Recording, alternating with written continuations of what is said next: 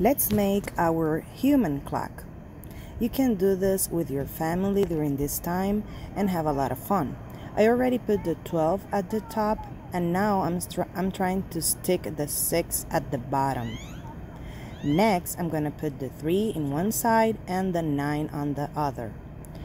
Remember to fill the rest of the circle with the remaining numbers. I am doing it, sticking it with tape on the floor. You can do this inside of your house if you have enough space, or you can do it like me, just right outside of my RV. In this case, if you have this type of floor, also you can use chalk to write the numbers on the floor.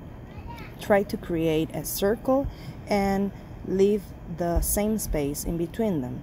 Now let's talk about the games you can do with this human clock. The first one is to people lying on the floor. The smaller one will represent the hour and the bigger one will represent the minutes. Now the people watching have to guess what time is it. Now it's 3:30, for example.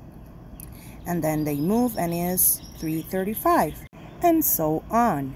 The other way of playing it is the people watching can say a time and you have to lay on the floor and represent that time.